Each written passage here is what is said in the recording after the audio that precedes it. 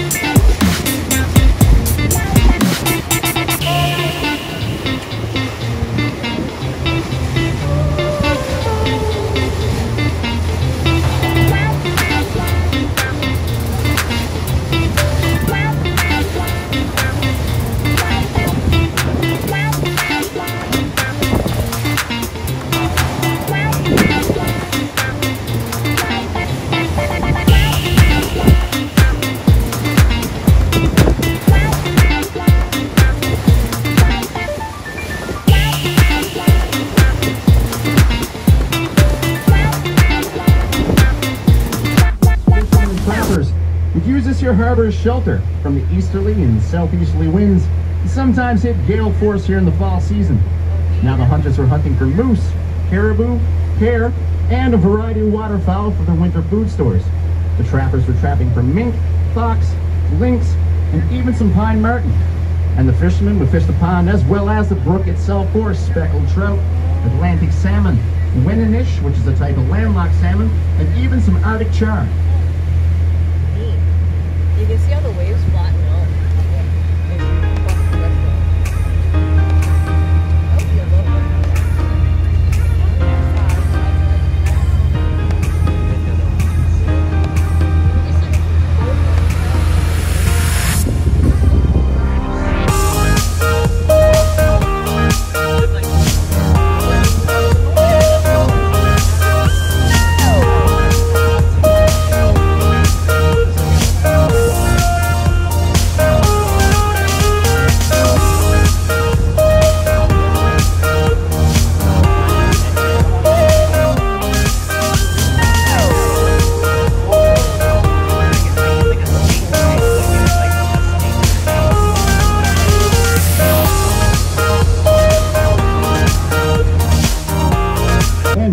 Although 60% of Western Brook Pond is below sea level, it contains only fresh water.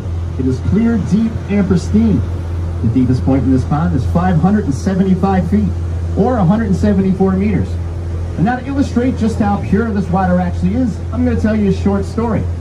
when the park staff were testing our water pumping systems back at our waiting area. They're having trouble with the tanks detecting when they were full. Therefore, they overflowed. Now, at first, they thought that this was a malfunctioning sensor. What they later come to realize were the sensors were actually designed to be triggered by the electrical conductivity in the water.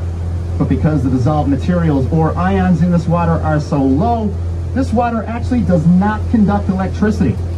Now, biologists would call this an ultra-oligotrophic lake. And what this big word simply means, the water here is not very productive. Therefore, it doesn't support much marine life or plant life. Now, that doesn't mean we don't have any fish species here in the pond. We do have all the fish species that I mentioned back at Snug Harbor. You just won't find the volume or density that you would expect to find in a body of water this size.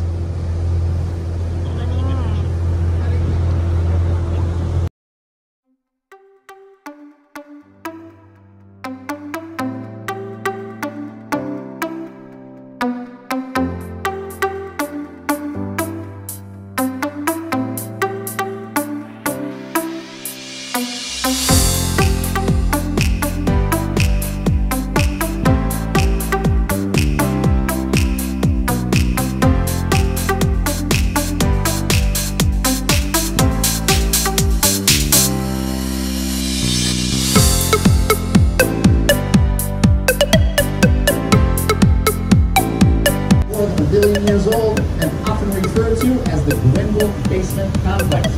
Now, this is because it underlies all other rock types on the west coast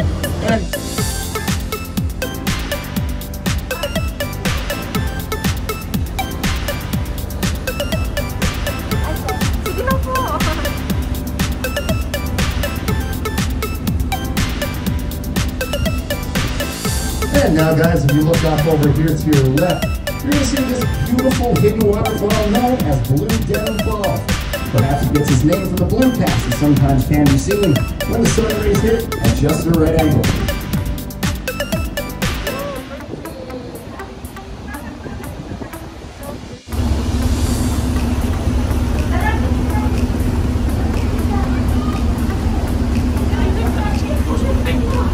And now, guys, if I can get your attention over here to the right or the opposite side of the pond, you're going to see a perfect example of what's known as a hanging valley. Now, this here valley was formed when a small tributary glacier flowed to the main Western Brook Glacier, carving out this here valley, which appears to be hanging in midair above the pond. And now, guys, this also gives us a great example of what this fjord may look like without water. You're going to notice its deep center, its near vertical sides, and the typical U-shaped profile of a glacier-carved valley.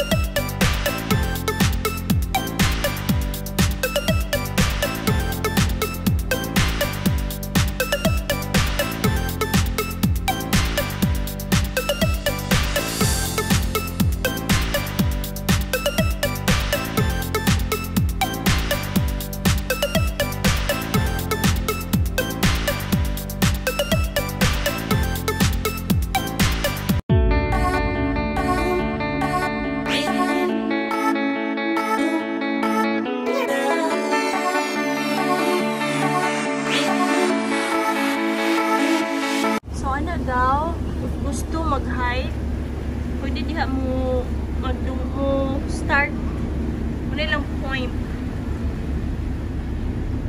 pantalan nga gamay Pero hindi pa kag-license. Para mato ka sa Morne Mountains. Right on, baby.